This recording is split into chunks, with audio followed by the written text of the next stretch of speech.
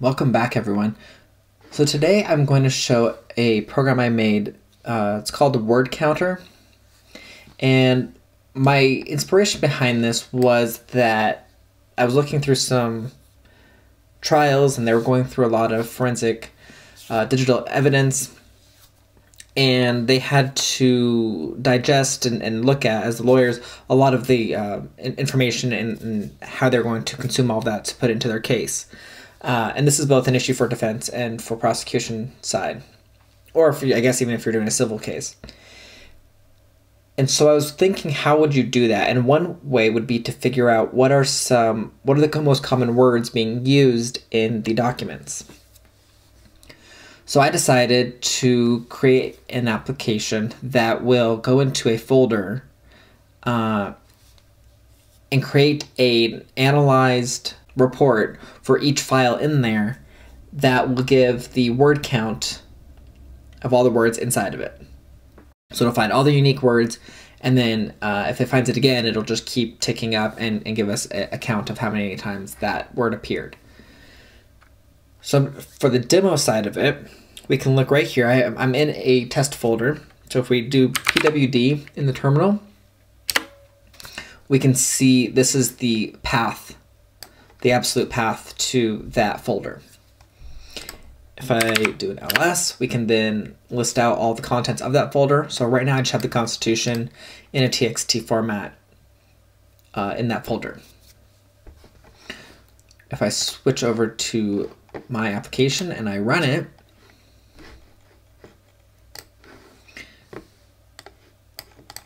and all I need to do is copy and paste that path to the folder, not even just to the file, but just to the folder. I can paste that in here, and analyzing is done. Again, for one file, that's kind of obvious, but for a lot, then you can actually, it'll tell you when it's done. And if you can, I could have run this in the terminal as well. I'm going to show you guys this later. Now, if we go back, I can now see that we have a constitution.txt analyzed. Yes, I could have stripped this out. I probably should have. I'm going to let you guys work on how to do that as an extension if you would like to take this on yourself.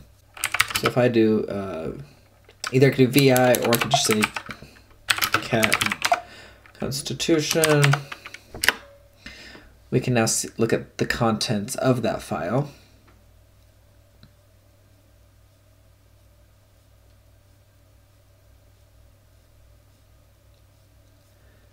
Quite a few words. So we can see that there was a total word count of 7,640. This is interesting. So this has going to have to do with how I strip things out. We can talk about that further when we get into the actual code. But you can look and see here, we've got credit, that happened 3 times. 13th, again, this is going to come into how we're stripping things out. Is that a word? Is that not a word? We have that popping out once. Yays, 2, year happens 10 times. So you can kind of just go through and see we've got some numbers, some ats. You will see some places where there might be 2 words put together. And again, that's going to come into how we're going to clean or normalize each word and where do we make cuts. We'll talk about that in a little bit. So constitutionally, transportation, states is mentioned 124 times. So you can just kind of go through, and this would give you a way to look at that data and consume it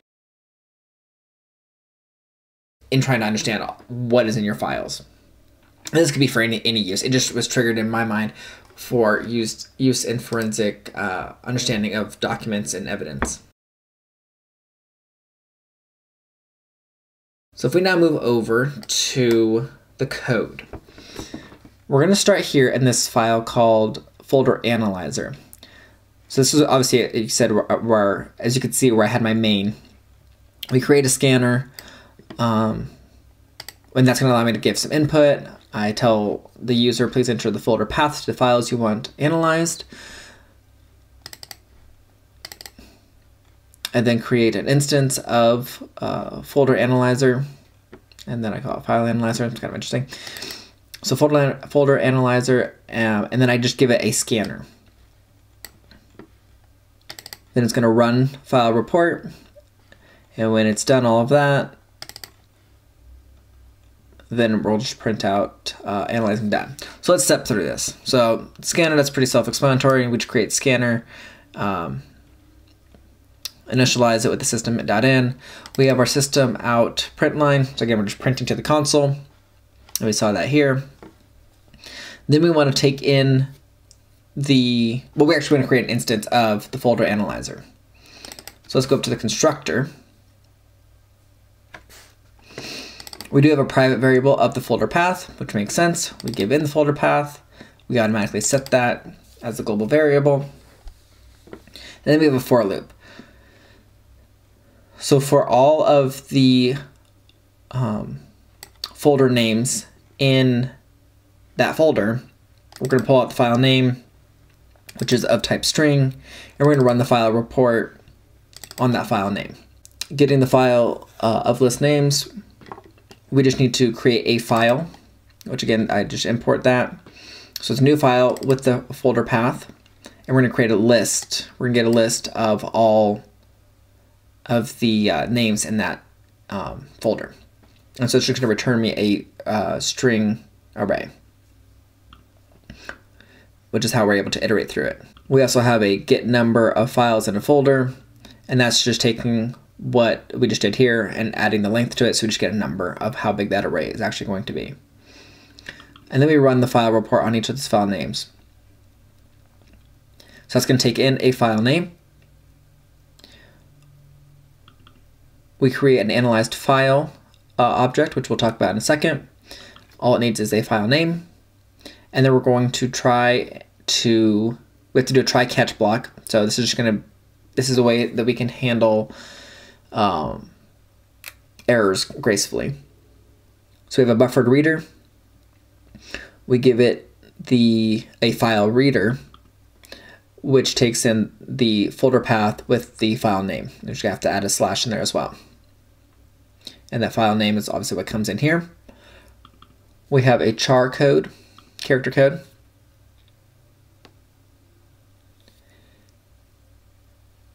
And as we're reading the file with the buffered reader, it's going to give us whatever the ASCII value is for that character. And then we have a word, and we're going to initially make it empty.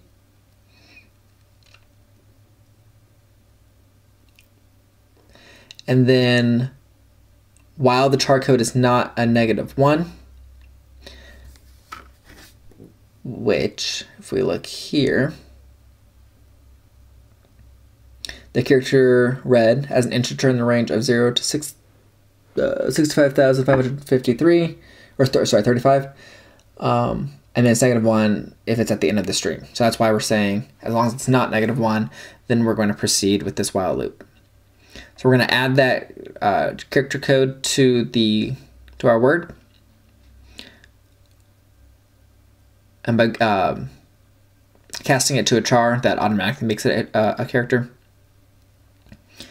If the word contains any spaces or end of line characters, then we're going to handle it being a word. And again, that's going to happen in handle word. We're going to make it uppercase. And this is just because it seemed like it was a good normalization for any kind of comparison later on that we need to do. And because we're going to be putting it into a map. So if there's any weird casing that happens throughout the document, we're not going to make lowercase and an uppercase and two different words. Those are just going to be the same because we're just caring about uniqueness in Word. Obviously, you can change that up and make it whatever you'd like. And then we take the word and we clear it out for the next go around. And we get the next character code. Then we close the buffered reader. If there's an exception, we printed out error trying to read the file, we give the file name and what the error was. And then we write to the file. We write to file, analyzed file. So now that we've created this analyzed file for this specific one, we create a file, and this is going to be where we add the analyzed.txt. We're creating that file.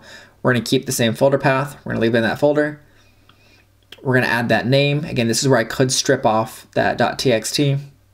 I didn't, so we're just going to add to that file the analyze.txt extension, and then we're going to create a new file with that name.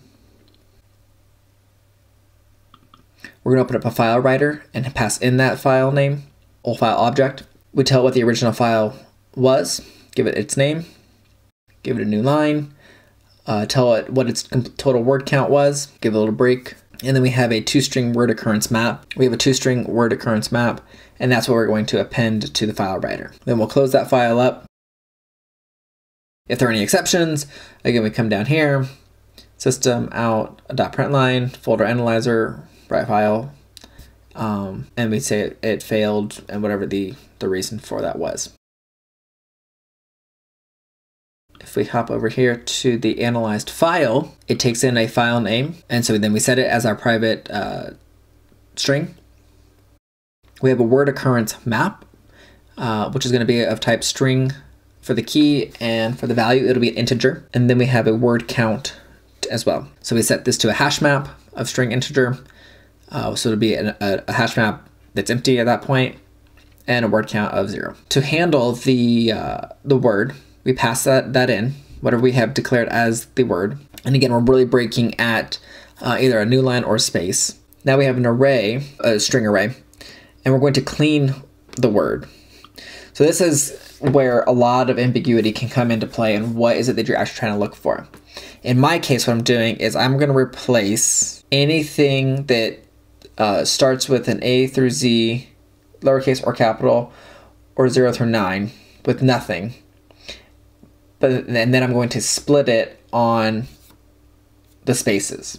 So this means that anything other than A through Z or 0 through 9 is going to get kicked out. And I'm going to be left with this, and I'm going to split it on any spaces. So that gives me then an array. And I'm going to cycle through that array of any of the words in that array.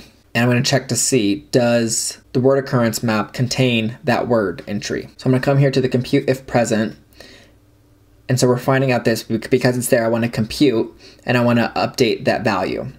So for that word entry, we're then going to take the value and increase it, because the word entry is the key. And therefore then we want to create the value is going to be the counter, and we want to increase that by 1. Otherwise, we're going to add it to the word occurrence map and give it a value of 1. And then we'll also increment the word count. If we need to ever get the file name, we have a getter. The get word occurrence map, this is just to get the word occurrence map, so it'll just return the map. And then we talked about in the folder analyzer, the two-string word occurrence map. This is just going to create a string that then gets added to the file. So it's just a simple, we have a string builder, and then we have a for loop that for everything in the entry set of the word occurrence map, it's going to be a what we call an entry, a single string integer mapping, and we're going to append it to the string. So we'll give it the key, the colon with spaces, and the value, and then a new line. And then we just return the string builder as just a .toString. We also have a get word account, which just returns the word count. Well, that's all I have for you guys today. Thanks for watching.